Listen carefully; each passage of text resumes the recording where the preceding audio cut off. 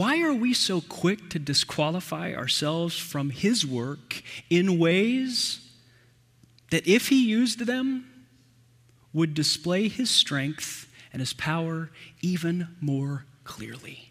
Maybe you're not a deliverer of a country whose small step will inspire thousands of people to finally take their first step, like Ehud or Gandhi or Rosa Parks.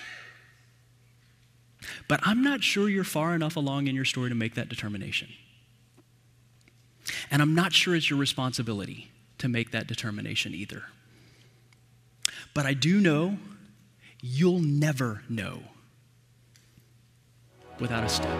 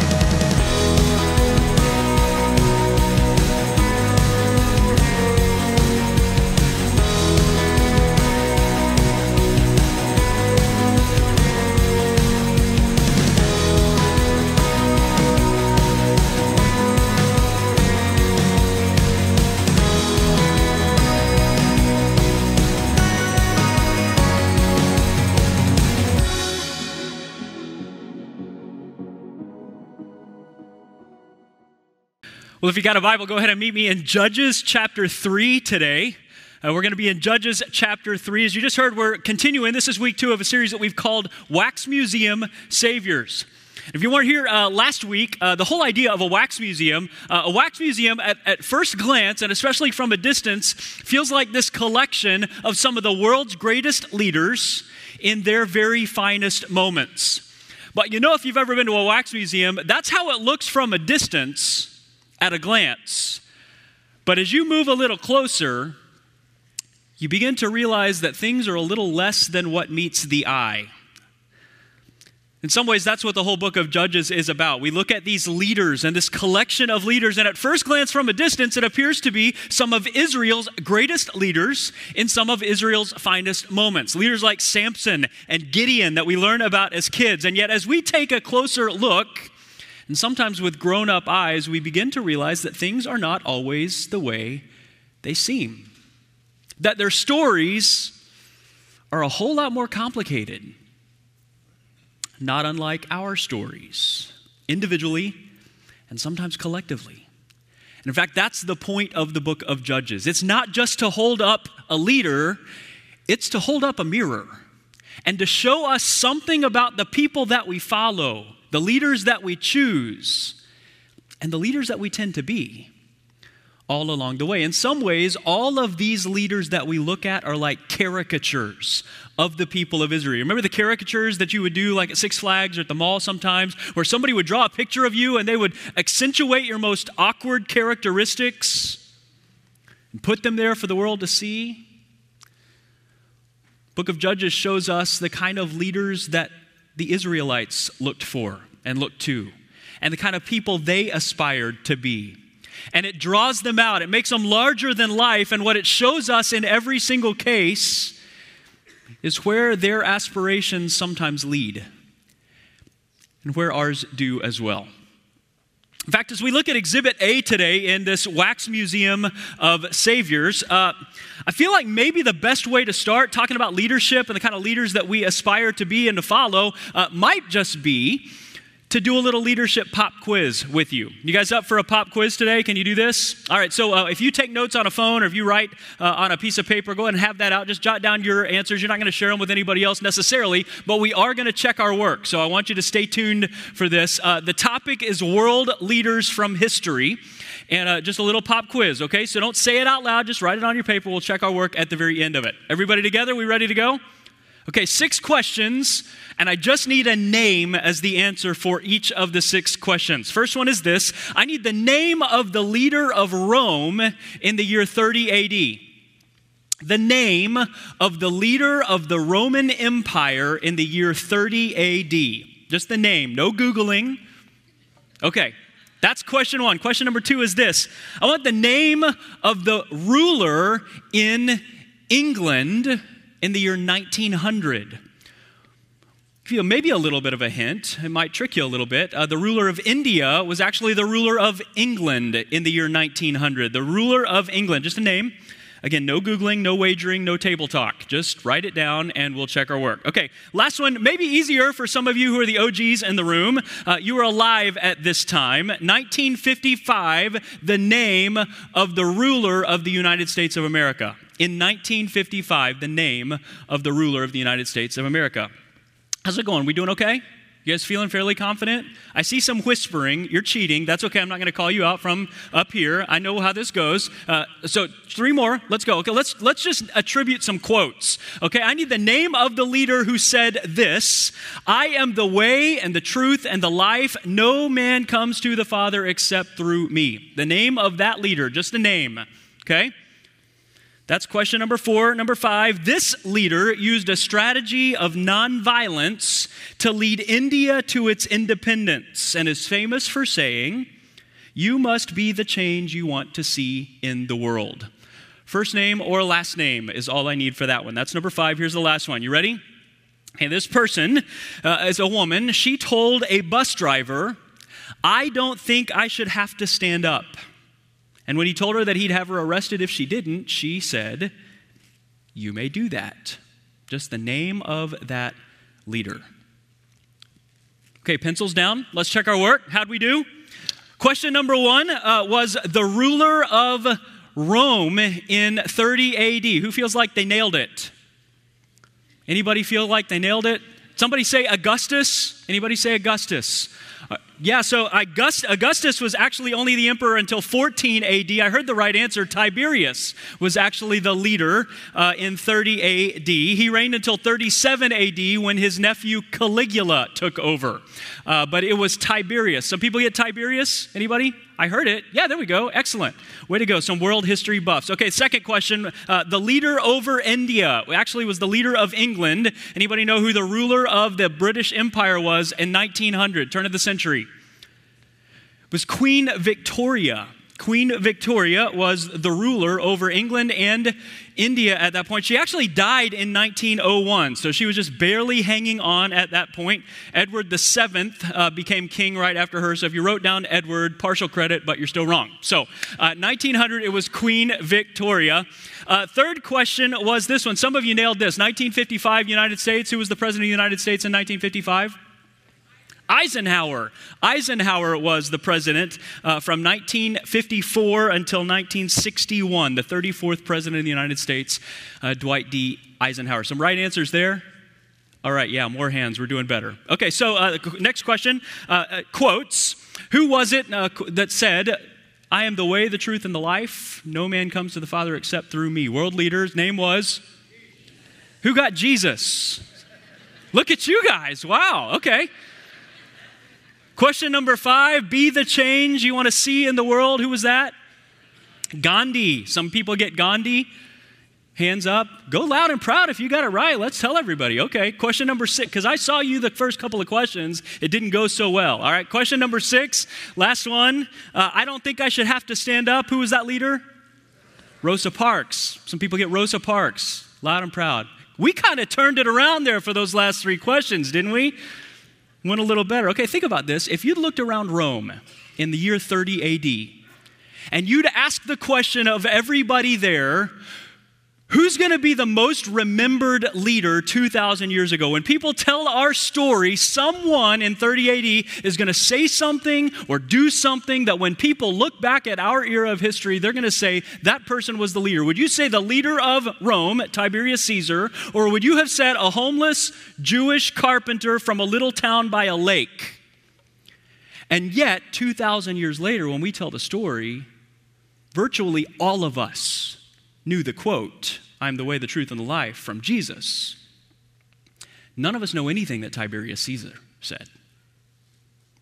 When it came to the turn of the century, 1900, if any of us was to say somebody's going to lead the way in something, somebody's going to make some change in India for something, somebody's going to turn this thing around for the better in the world, somebody's going to do something this year that people will still be talking about 100 years later, who would we have picked would be the leader with influence who would change the world for the better? Would we have said the Queen of England? Or Gandhi? Gandhi who in the year 1900? In the year 1955, if you'd stood there on January 1st and said, in December of this year, 1955, someone is going to say something and do something that 50 years later, people are going to still remember as having changed our world for the better. Who would you have guessed? The military statesman? The President of the United States? Or a seamstress from a department store in Alabama? Maybe our hero pickers and our leadership predictors could use just a little bit of work. And you know, the book of Judges says that's not a new problem. And that is a problem because all of us follow leaders. In our country, we get to choose leaders.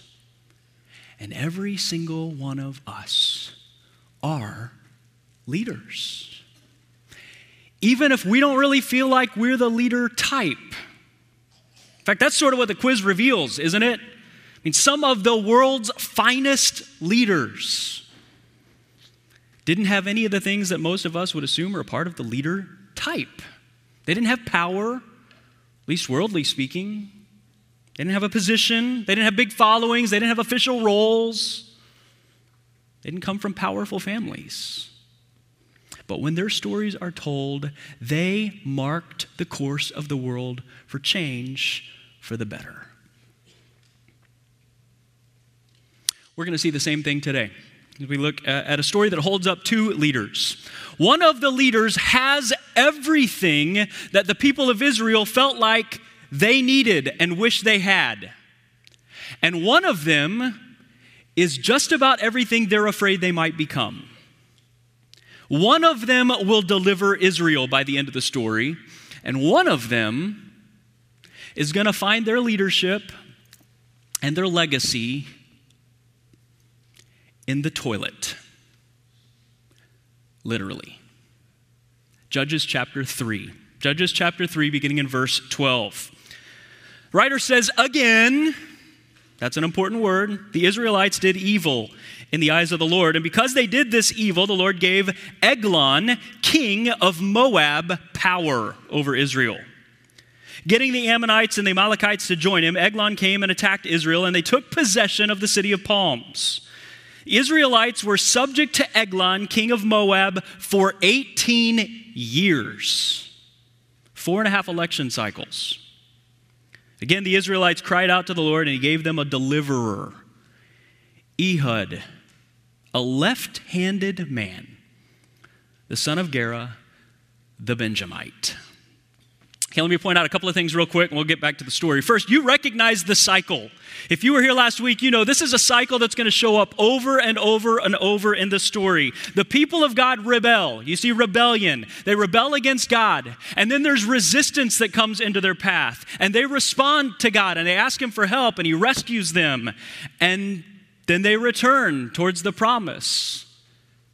And then they forget, and they rebel once again. That's the story of the book of Judges, and it's going to come up over and over and over. And it tends to be the story of our hearts too. That's why it's so important for us to look at. And you're introduced in this story to two leaders. One of them's the king of Moab. It's a guy named Eglon. He's got the position. He's got the power over Israel. And you notice he's been the leader over Israel for 18 years when this story takes place.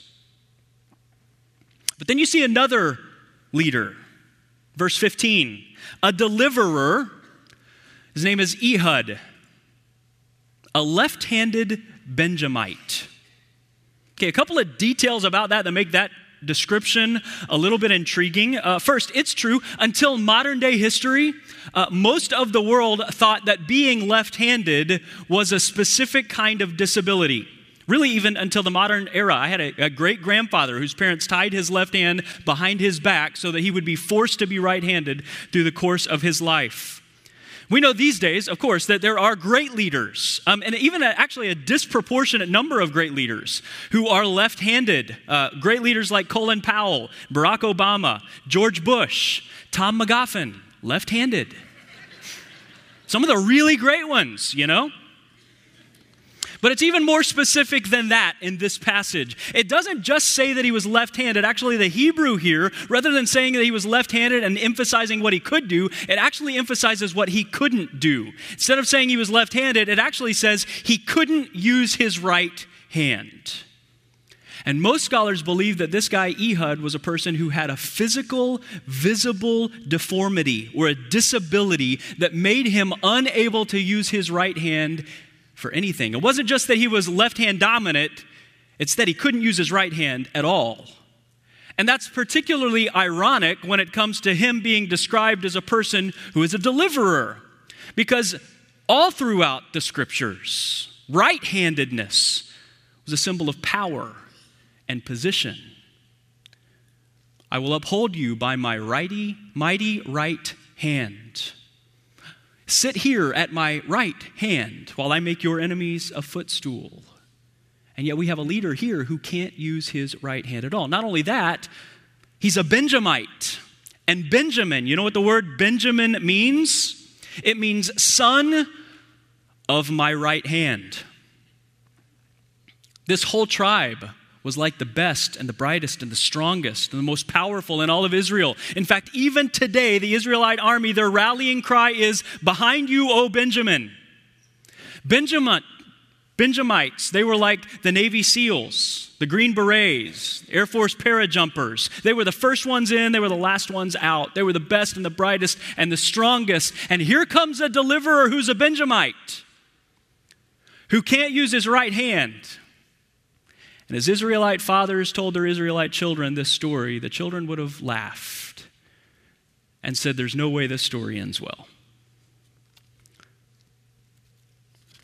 Keep reading in the story. When it comes time to pick jobs, Ehud is the guy who gets asked to do the job that nobody else wants to do. He gets to carry the tribute of Israel to the king who has oppressed them in their own land for 18 years. Look at verse 15. The Israelites sent him with tribute to Eglon, king of Moab. Now Ehud had made a double-edged sword about a cubit long, which he strapped to his right thigh under his clothing. He presented the tribute to Eglon, king of Moab, who was a very fat man. Okay, let me pause. This is not body shaming. If you're easily offended, there will be a chance for you to be offended in just a moment. This is not it. Okay, they're not just drawing out his heft here. They're making a particular statement. It's hard for us to understand because in our world, things have gone in the opposite direction where like being skinny is a virtue. Being fit is a symbol of privilege and power because you can afford a trainer, you can afford the gym, you can afford exercise, you can afford food that's whole, that keeps you skinny. It's a symbol of privilege and power. In their day, it was the opposite. In a hand-to-mouth culture, to be overweight was a sign of blessing and privilege that the gods had favored you. And Eglon was a fat man. So understand, in some ways, this king represents everything that the Israelites wanted for themselves, everything they expected from God for themselves. As they walked into this land that was promised by God, that was flowing with milk and honey, the land of blessing and produce that took two people to carry. They expected to come into the land that God had promised, to experience God's presence, and to consume all of God's blessings for themselves, and to be totally unbothered by the world around them. And I wonder if you expect the same thing from your life with God today. Instead, this king, Eglon, is getting fat on their blessings. The fat king represents everything that Israel wanted and expected and felt entitled to from God for themselves. We can fall into the same mentality as the Israelites, can't we?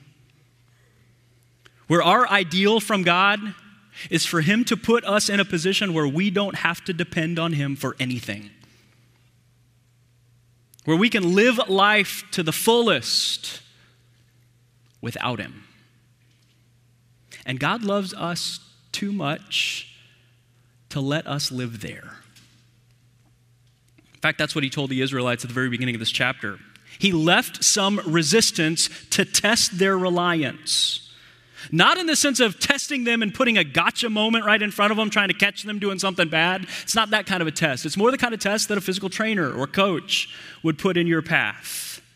Somebody that allows some level of resistance around you, not to defeat you, but to develop you, to deliver you. God doesn't want the people of Israel, and he doesn't want you and me to forget where our strength comes from.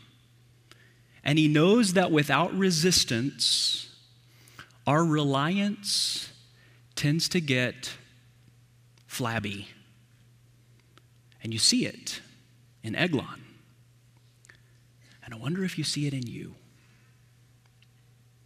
Two leaders. One is the picture of privilege and power, position, literally fat and happy and in control of everything. The other is broken, disfigured, weak, and outcast, who would have been picked last for everything. He certainly wouldn't have thought of himself as a leader. But keep reading. He's in perfect position. Verse 18, after Ehud has presented the tribute, he sent on their way those who had carried it. But on reaching the stone images near Gilgal, he himself went back to Eglon and said, Your Majesty, I have a secret message for you. The king said to his attendants, Leave us. And they left. You remember Gilgal from last week?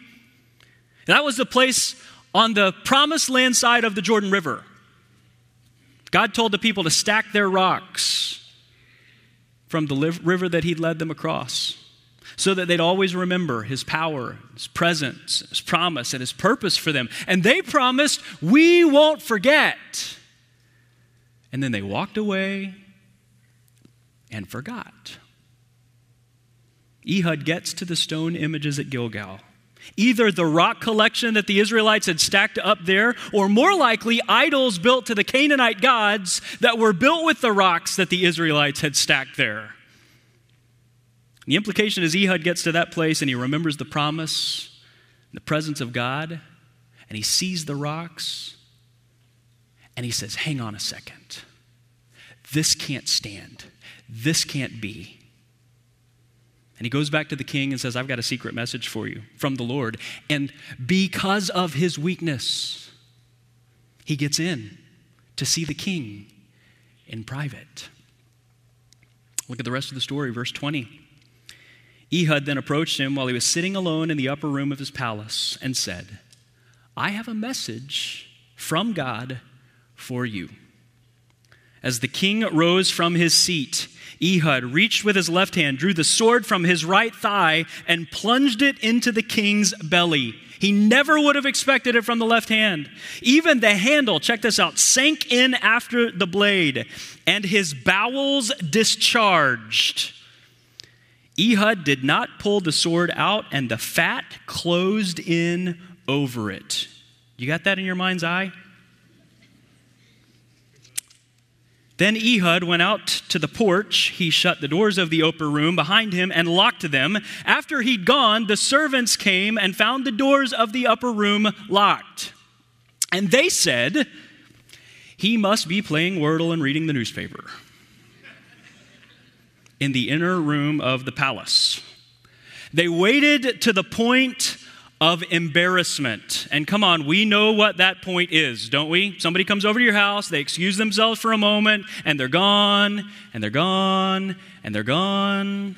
and you kind of feel like maybe you ought to go check on them, but nobody wants to go check on them.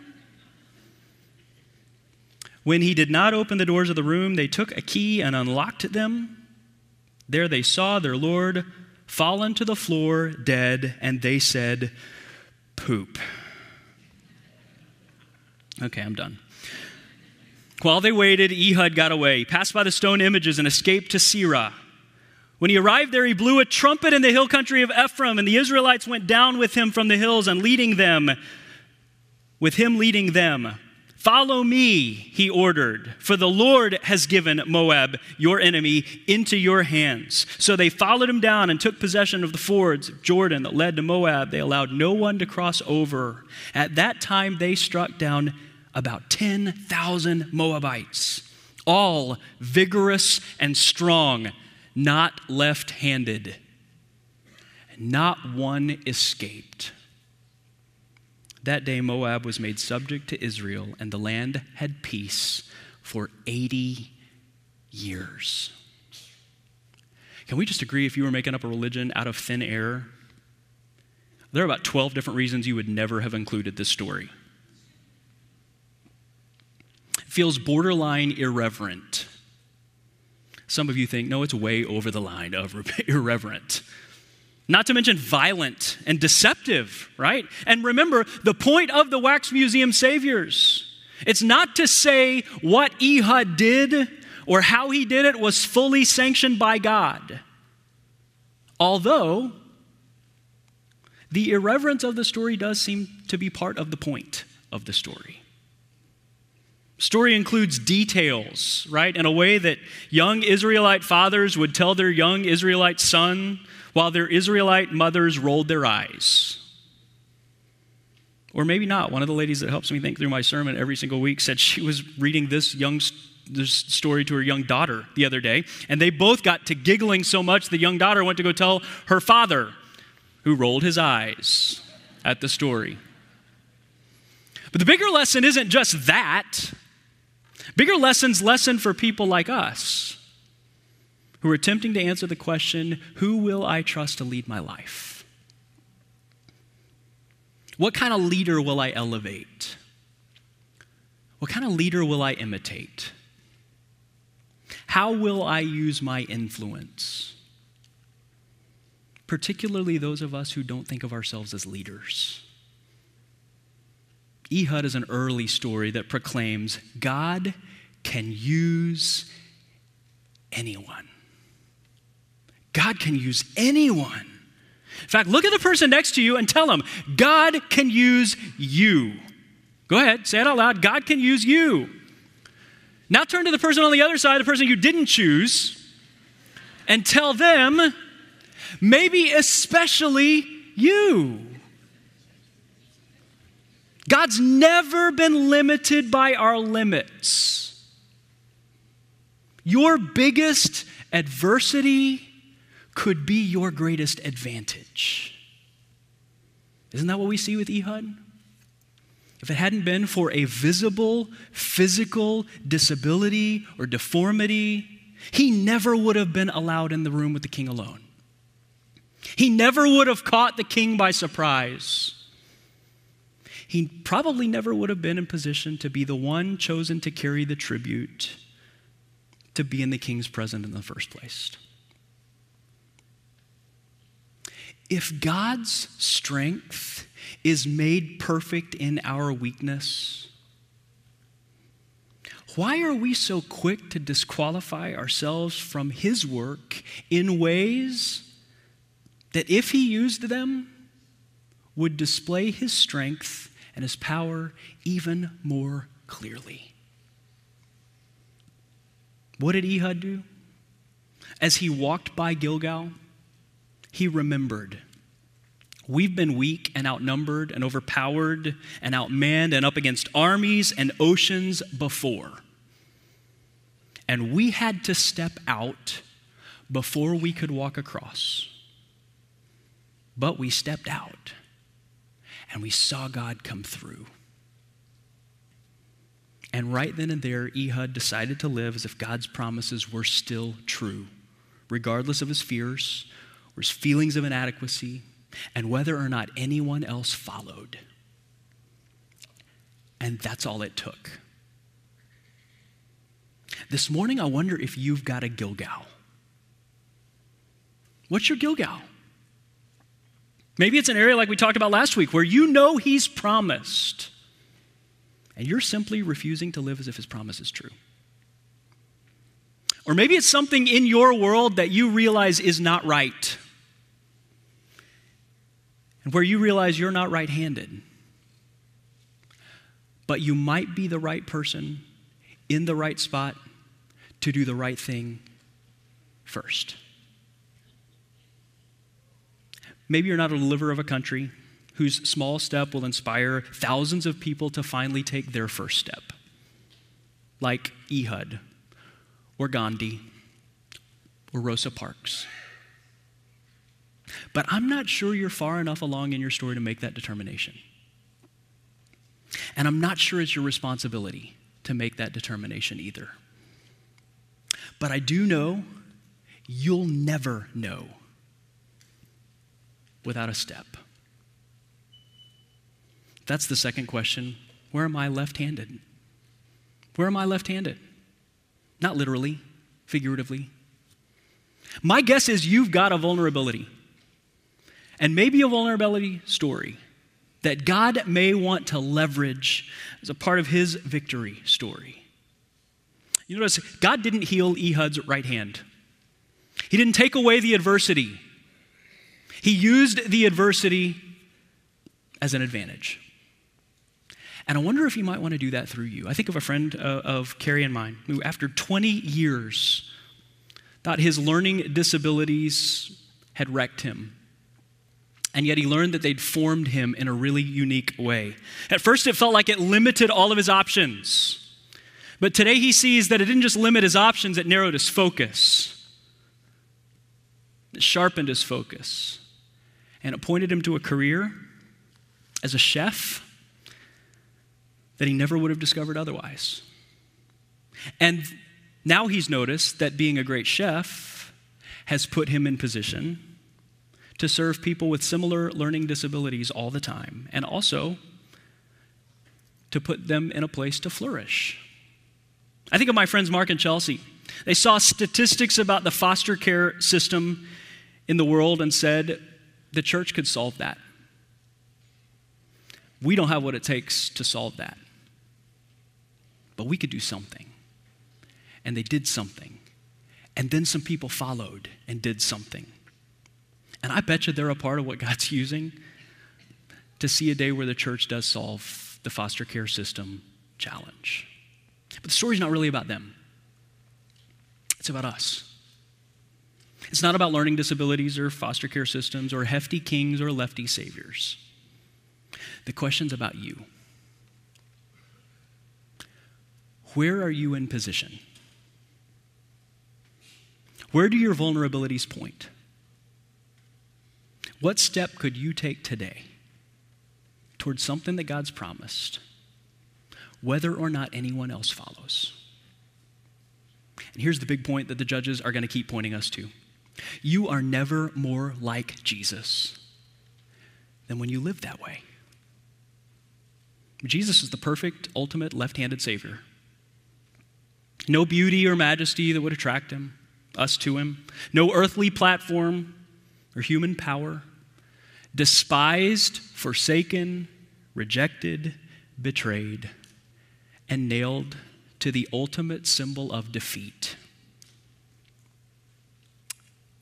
In the ultimate display of weakness and vulnerability, God was declaring his ultimate victory. When God went to his death for you and rose from the dead to invite you to life, wherever you go from here, wherever you're starting from today, the invitation is the same to you as it's been to all people of all time. The God of the promise and the one with the power says, trust me. Just take a step. Would you bow your head with me? If this morning you've never put your trust in Christ, that's the first step. He came to the earth, died on a cross, rose from the dead to forgive your sins, to give you everlasting life that costs you nothing. It's a gift. He's paid for it, and he offers it to you. And he simply invites you not to be strong, not to be powerful, not to have a position, not to have privilege, simply to trust him who holds it all. And you can do that right where you sit today. Lord, for those who are trusting you for their very first step today, Lord, we are so grateful and want to celebrate with them. And Lord, for some of us who realize that we trusted you for eternal life a long time ago, but it's been a long time since we trusted you for life today. And we've organized our life and desired that you would lead our life in a way that we didn't have to lean on you at all. And today we realize, no, you've put us in perfect position for a step. And all of the adversity that we faced up to this moment has put us in the perfect position for an advantage to take a step of trust in you, believing that your promises are true. Would you let us take that today, whatever that next step is? Let us be people who walk with trust and courage and hope in you. In Jesus' name we pray. Amen. Amen. Hey, thanks for watching. If something you heard resonated with you today, we would love to connect with you. Visit doxology.church/connect or leave a comment below. And if you enjoyed today's message and you want to see more, make sure you give this video a like and subscribe to our channel so you don't miss any new videos.